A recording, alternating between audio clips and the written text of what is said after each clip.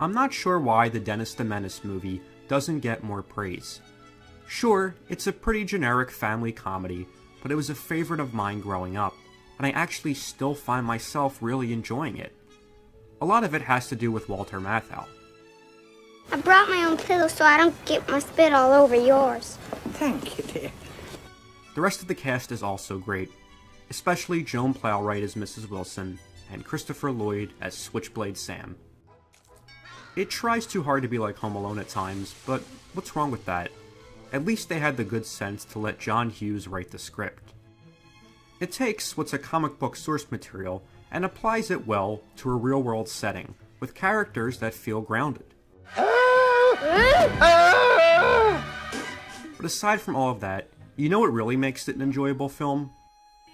Comparing it against its sequel, Dennis the Menace Strikes Again. Dennis, cut it off! Yup, Mr. Wilson. You're a mess. Dennis! I saw this once growing up, but not much stuck out in my memory.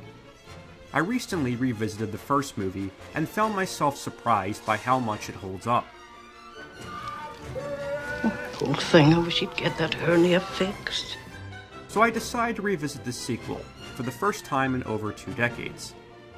And I know, it's silly to critique a kid's movie from the 90s, but in fairness, this movie does hold some significance in comedy history, as it was Don Rickles' last live-action film performance. Nonsense! Nonsense! I thought that couldn't be true when I first heard it, but then I looked it up. It really was his final live-action movie performance. So let's take a look back at the movie that managed to retire Don Rickles from live-action film. I actually have trouble calling this movie a sequel. Despite being marketed as such, it features none of the same cast members, and stylistically, it's way more similar to the comic strip than the first movie, with the comics even appearing in the opening credits. It's clear from the first scenes that this universe is much more zany than the grounded world of the first film, which I think is actually a good idea. It seems that the creative team knew they were making a different movie, and wanted to try something new. There was this weird trend in the late 90s and early 2000s where kids' movies tried too hard to be like the cartoons that inspired them. Sometimes it worked, but most times it was a blend of 2 different tones that didn't quite fit together. But I do respect this movie for going in a completely different direction, especially with the Wilsons, casting Don Rickles and Betty White in the roles. I got this new kink in my shoulder, and every time I do that, it hurts me. Well, then don't do that. I mean, how do you screw up Don Rickles as Mr. Wilson?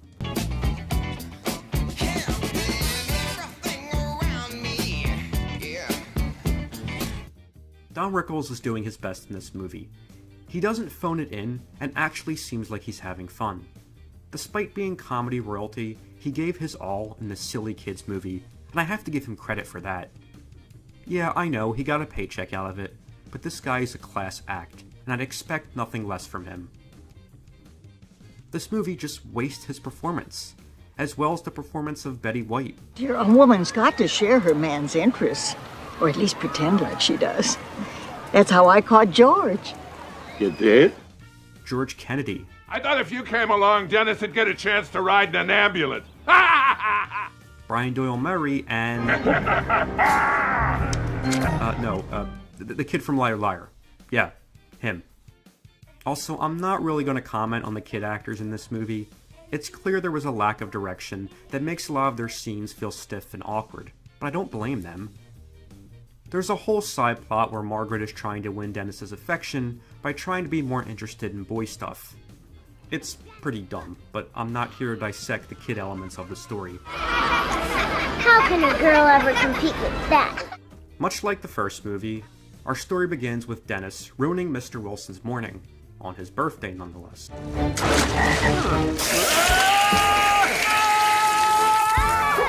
Unlike its predecessor though, this sequence is much louder,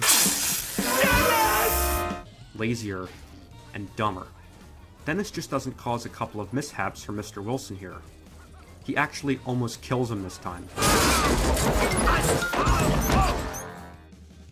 And also, it's kind of ridiculous that Mrs. Wilson hears her husband fall down the stairs and decides to come running in with the giant cake she just made. Like, wouldn't she put it down first? No. She just has to run in with it so this can happen.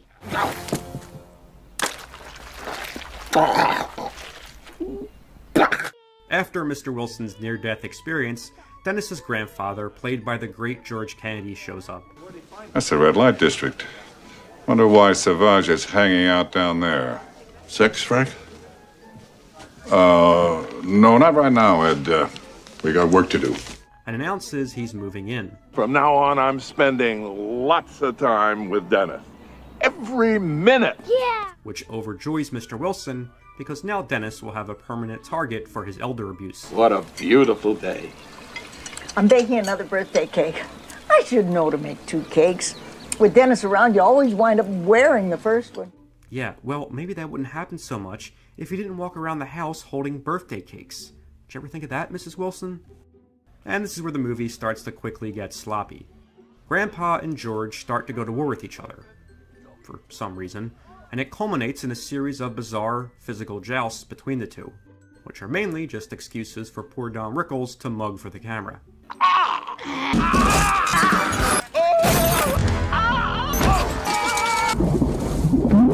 I swear, in one scene he even seems to break the fourth wall to warn the audience about the rest of the movie. You want my advice? Run. Go as far away from it as you can. Save yourself while there's still time. George, that isn't nice. Eventually, Mr. Wilson calls it quits and decides to sell his home and move away from Dennis once and for all. Again, I know, splitting hairs on a kids' movie is pointless, but let's come back to the first movie. It's a silly kids' movie, but the characters feel so genuine. The relationship between Dennis and Mr. Wilson feels real, and it evolves throughout the movie. The story there isn't just about Dennis growing up, but Mr. Wilson as well. The movie didn't dumb down its characters to appeal to children, whereas this movie... The real reason these competition scenes exist is because Mr. Wilson has to get self-conscious of his age, so that a con man, played by Brian Doyle Murray, can talk him into a phony rejuvenation scheme. I'm sorry, our treatments are still experimental. In 5-10 years, maybe, it'll be available to the general public. Little George here, he can't wait that long. Yeah, I can't wait that long. With little help from his sidekick, played by Carrot Top. Oops, wrong person. He's hooked all right. I can't avoid discussing him anymore. In this movie, Carrot Top sports a series of elaborate disguises as the professor's second banana. First he's an old man, then he's Dr. Sashi Kashi in a disguise that wouldn't fly today. George, this is my colleague from the University of New Delhi, Dr. Shashi Kasha. Very pleased to make your acquaintance. Big problems. Then the pair later pretend to be mailmen, termite inspectors, construction workers, radon inspectors. Their con starts when the professor talks Mr. Wilson into a procedure to make him feel young again, which leads to a sequence that I swear is straight out of an experimental film. I mean, who is this supposed to appeal to?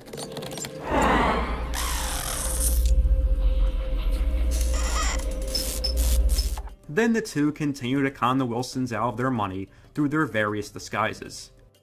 And you know what?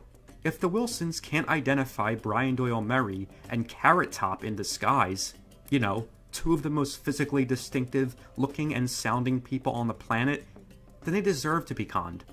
Again, I know, kids movie, but I just hate how stupid the comedy has to be here.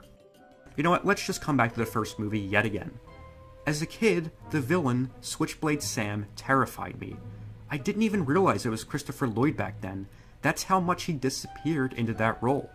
He personified every conception I had about bad guys and robbers as a kid. His schemes weren't ridiculous either. They were simple and legitimate, which made the character all the more unnerving. But here the comedy has to be so dumbed down that it borders on disbelief.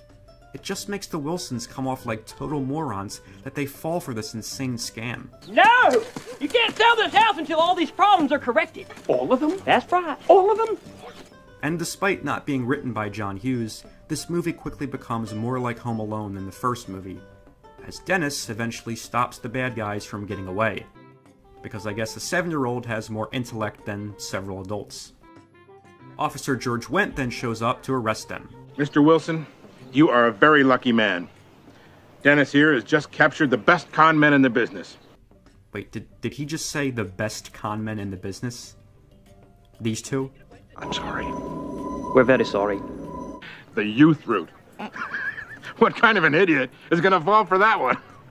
You'd be surprised. Wait, he just said they were the best.